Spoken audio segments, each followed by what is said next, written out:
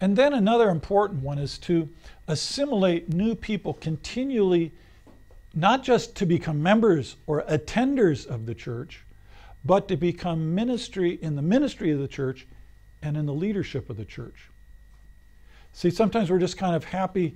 A typical sort of traditional church setting is we're just really happy when a lot of people come to church on Sunday. It feels inspiring, right? Wow, look at God's doing things. Got a lot of people here. But the reality is making disciples is not just about getting people in a room on Sunday morning.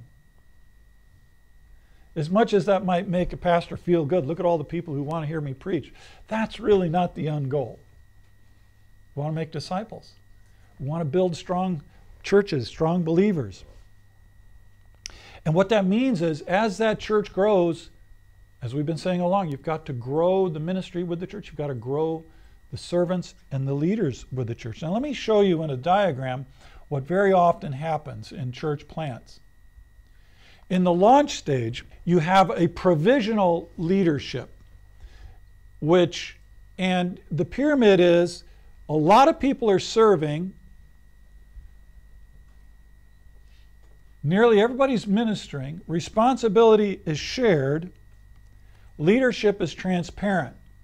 So if you look at this diagram, the leadership is sort of down here, but a lot of people are involved.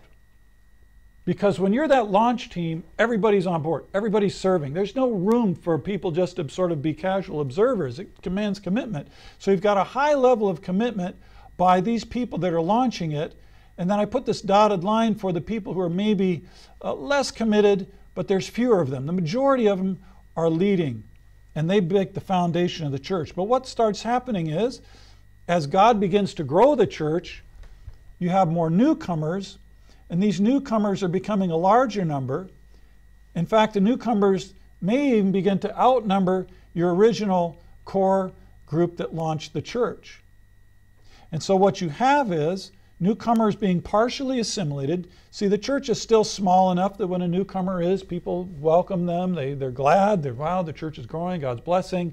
So the newcomers feel welcomed. The original core, however, is still retaining most of the responsibility to do ministry. So they're the ones that are still doing most of the work. They're leading worship, they're leading Bible studies, they're doing the children's work, they're doing whatever needs to be done, setting up chairs, cleaning up, cooking, making the coffee. They're doing all this work. New people are beginning to come. But what can happen is this. As the church continues to grow, what ends up happening is the newcomers become poorly assimilated and become passive. They're saying, oh, look at everything's going here. I don't need to do anything. Everybody else is already doing the ministry here, so I'll just let myself be served. And the growing burden of ministry is borne by these few people, so you end up, instead of having a solid triangle with a lot of people serving and leading and few people who are passive, you end up with more people who are passive, and you've got the original core that's bearing the weight of all this new ministry. You've got all these new people. The children's group is growing. You need more Sunday school teachers. The youth is growing. You need to do more with them. You've got new people coming in with counseling issues. They need somebody to talk to. And all of this growing ministry. Well, that's all exciting. And then also you may have these leaders, and these are the old original leaders, and they're just feeling the crunch of all this work. They're excited the church has grown, but they failed to recruit new workers, and they're retaining the influence. And obviously this kind of a setup is not going to be sustainable very long. That is not a healthy development where few people are doing all the work, and they're the old-timers that were there from the beginning, and the new people that are coming in are becoming more and more less committed, more anonymous. They're those passive people that come to Sunday, they say, I like to hear a good sermon, I like the music, and then I go home. And over time, what happens to these people? It's not good. They can burn out. where they say, I just can't do this any longer, especially if they're lay people that are working jobs and they're trying to do all this other. They can burn out and just say, you know, I just got to quit. I just can't do this anymore. Another thing that can happen is they can become bitter.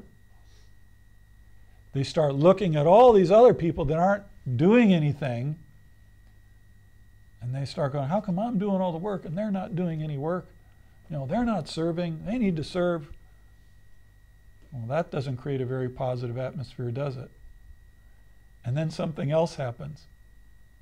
The workers that are down here that are bearing all this weight, they start to lose the joy. You know, initially that was exciting, God's blessing, the church is growing. And then they start losing the joy because this is hard and nobody else seems to be helping. And they come in with these sort of long faces, and you hear them kind of complaining from time to time. They're not exactly radiant. And then the other people, some of those newcomers, maybe they were thinking about becoming involved in the church and ministry, but then they go, wait a minute. Boy, look at the people that are serving here. They all look like they're really down and out. They look like they're worn out. They don't look very happy. I'm going to think that over. I don't know if I want to serve in this church if I'm going to look like that after 6 months. So you literally scare away the potential workers, and then you've got a vicious circle. You've got leaders that are burning out, they're tired, they're not joyful, and then you've got new people that are saying, boy, I sure don't want to serve. And that's really not a healthy situation for a church. And I've known churches, what ends up happening is this usually comes in around the 5th to 7th year of a new church plant. Because the initial excitement and enthusiasm that sort of got that church going and everybody was committed and making sacrifices and working extra hours, they start wearing out. And that's when a lot of churches, they're growing, they're doing well, and then they just kind of plateau and they can actually start going backwards. I've actually looked at the statistics in a couple of denominations on this. And I've found that in new church plants, between 5 to 10 years, they either learn how to assimilate these new people, expand their ministry, and recruit new people into the ministry to serve, or they go down. And so it's like, well, some of the churches are going to make it.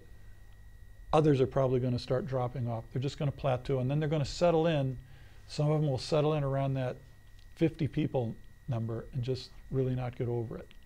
And I've actually seen some churches that get to the point where most of the leadership, one by one, they sort of burn out, they resign, and then they can't find new people to even be on the church board. They can't find hardly anybody to serve, and that really puts the church in a crisis. So this is going to be a real key if you've got a church that's growing, is you've got to find ways to assimilate those people. So it could maybe, as an alternative, look like this,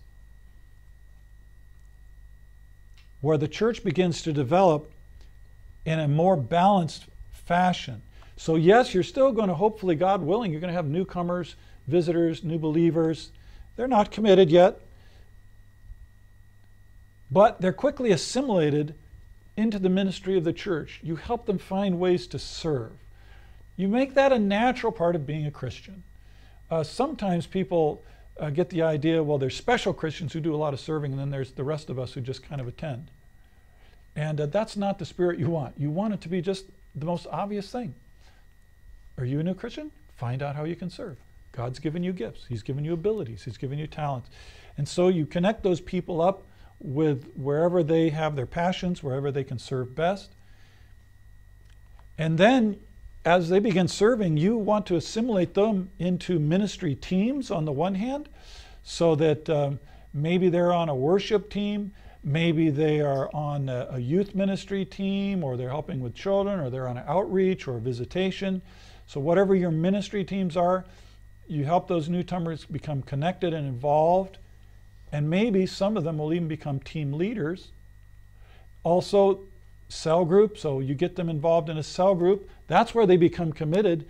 Usually, our experience has been that if somebody's just attending on Sunday and going home, attend on Sunday and go home, it's very hard for them to really get well connected with the church.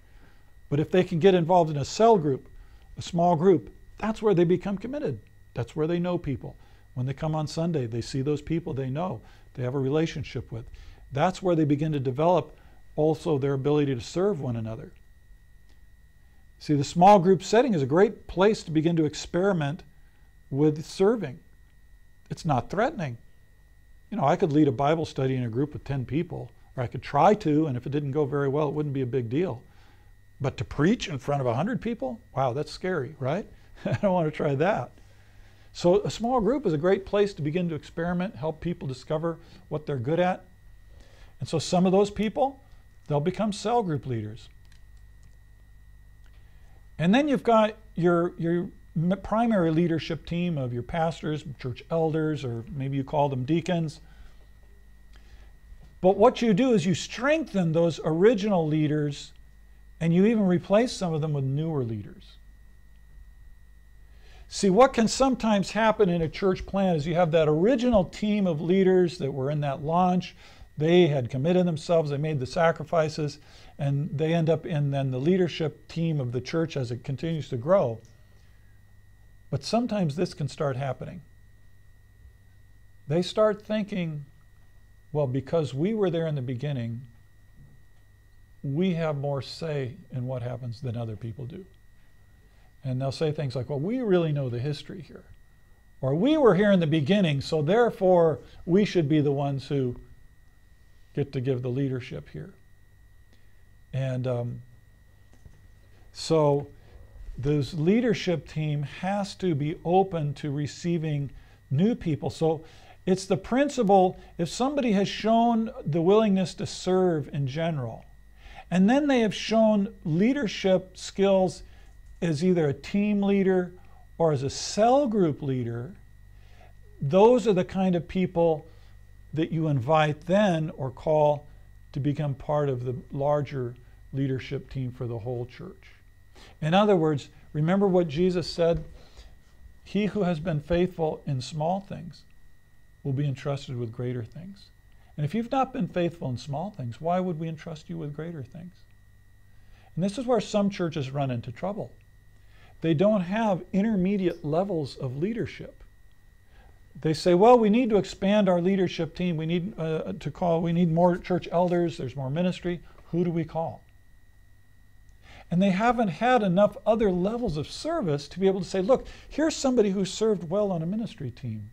Here's somebody who can inspire the following of other people. Let's call that person. He's been faithful in small things. He's proven his giftedness in small things. Now we would call him to be a leader in the church. And so these intermediate levels of service, leadership of a small group, to leadership in the whole church are really important to keep ministry responsibility shared, to keep your leaders from burning out, to make new people feel a part, to have a sense of ownership in the church, to develop their spiritual ministries and make sure the needs of others are being met, not just by a few, but by more, to train those future leaders and then to integrate them in. You get fresh ideas also by having new people come into the leadership team of the church. You get fresh ideas. We strive to serve the contemporary Christian community with a variety of Christian educational and evangelistic resources. To see TVS Seminary's database, please visit tvsseminary.com. One of the things we did, we had an elder board, which was sort of the primary group for the spiritual leadership and care of the church. And then we had deacons that led different ministry teams, so youth ministry, children's ministry, hospitality ministry, and so on. And what we would sometimes do is we would, maybe every other meeting with the elders, we'd invite somebody from those deacons to come and be a part of that leadership team, to give a report, to tell us how things are going. That helped the elders know what was happening in the ministries. It helped those people feel that they were part of the leadership, and then some of those people would say, that would be a person to call into the eldership. I'll give you a story about one of the people in our church in Munich. We had a cell church system there, as I mentioned. We had a number of cell groups, and that cell group's leader, we had a monthly training for those cell group leaders. And in one of those groups, it was an especially healthy group. And you know, some groups are stronger than others. This was a group that had great cohesion. The people were growing spiritually. They were motivated. They really exercised love and care for one another. And the leader of that group was part of the key of it. He was the kind of person who knew how to create that kind of cohesion in the group. And in fact, there was a situation where one of the people of his group kind of disappeared, just sort of dropped out, stopped coming to church, didn't go to the cell group anymore. And the leader of that cell group, like a good shepherd, he kind of went after the lost sheep. I mean, he literally went, you know, went to the guy at the workplace, you know, and the guy wasn't returning calls or anything. He literally sort of hunted the guy down and found him out, and in a loving sort of way, brought him back into the fold. And when we saw that, we said, now that's the kind of person we want to have as a church elder. He's inspired the love, the commitment, the spiritual growth of the people in his small group. That's the kind of person we want to have leading the church as a whole. See, what sometimes happens in churches, they say, well, we need a leader. And so we look around, we say, well, who's a fairly mature Christian? And very often we say, well, where's a businessman? See, because if this person can lead a business, then he ought to be able to lead a church, right? He's successful in life, so he ought to be successful at leading a church. Well, that's not always the case. The key is spiritual faithfulness and those shepherding kind of skills. That may not be a successful businessman. That might be an ordinary factory worker that doesn't have a lot of education, but he has spiritual leadership. He cares for the people around him. He's proven himself faithful in small things. That's the kind of person I want to have in that leadership team. And so this kind of development is going to be very key to having a healthy church so that the needs are being met, the responsibilities are being shared. You're constantly developing new leaders and ministries, and it's not weighing on the shoulder of a few.